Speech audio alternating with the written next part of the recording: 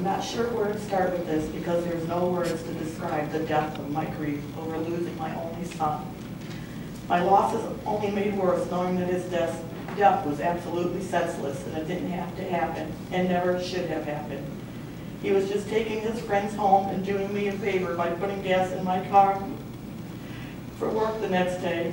I often wonder if I had asked him not to get gas, would he still be here? Or would I only have some, if I could have delayed a few seconds or given him my daughter's car, would he still be here?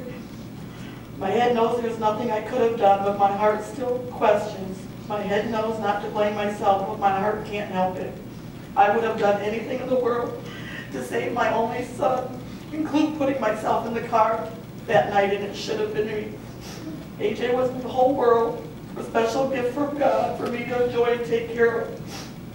He brought so much joy with his sports, baseball, summer hockey, winter hockey. His impish grin and hearty laugh could brighten up the day no matter what. I cannot describe for anyone how much I love and live for him. This is how I want to remember my son, right here. This is where I have to go talk to him.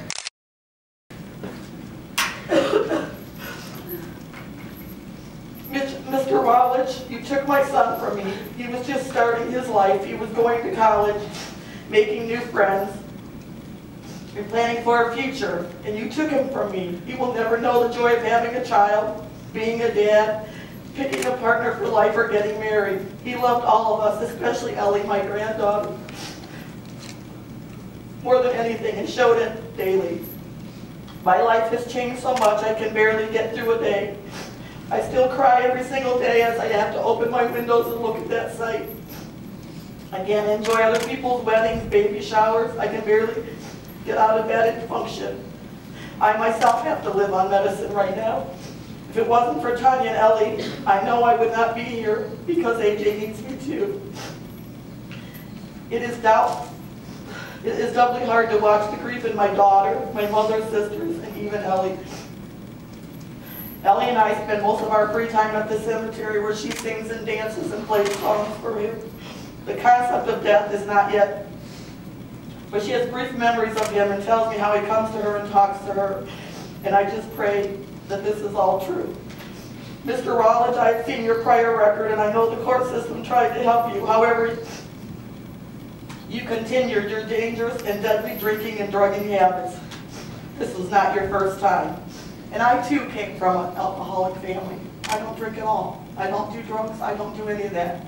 So I do believe that you can make what you want of your life. Just because of your upbringing doesn't mean that's where you have to go. And while we were in the courtroom, how you stared and dogged me, all you had to say just once, you could have said, I'm sorry. I expected to see some kind of shame and remorse, but not once. All I seen was you staring at me and laughing and waving. How dare you? I didn't think you could make my life seem any worse, but you have. AJ, Pat, and Cody have been friends since kindergarten. They were and still are very much part of my family and in our hearts. It tears me up to see the pain they struggle with every day, and you know your senseless, selfish, stupid, reckless completely changed everyone's lives. They too have a loss to carry with them. I don't know if you've ever had friends like them, obviously not. Because if your friends were with you, you would have never gotten behind that wheel. AJ and Mitch were not friends as long. However, I saw Mitch, while critically injured, entrapped in the wreckage with my son on his lap, rubbing his back, telling him everything was going to be okay. Everything's going to be okay. I love you, man. Everything's going to be okay. How do you think Mitch is going to carry this the rest of his life? He was only 20 years old. Each night I wait for AJ to walk in and say, I'm home, Mom. Is Ellie sleeping or I'm hungry? Every day I hope to wake up to find this is just a bad dream and that reality sets in. I do not have my only son. Tanya does not have her only brother, or Ellie her only uncle. And then I ask why. Why did this happen? What did we ever do to deserve this? It's like our lives are over too. The holidays can't be celebrated.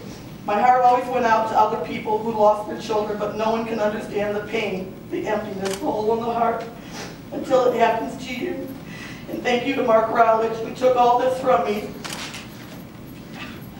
How you get up and look at yourself every day in the mirror is beyond me. I know if AJ was here with us now and he had hurt anyone, he could not have lived with himself. I pray that you get what you deserve and your life is also ruined. They say God forgives, but I, Mark Rowledge, will never forgive. You are cold-hearted, you knew what you were doing, and never once did you show any shame or sorrow. I hope God never forgives and you too have to suffer the rest of your life. AJ's life is gone, so you should not have one either.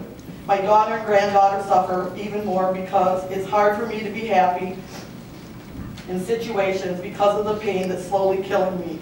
And this is going to be the death of me, is the pain of losing my only son. All because of your stupidity. You knew you should not have been driving, and shame on you, and shame on your mother for giving you her car that night.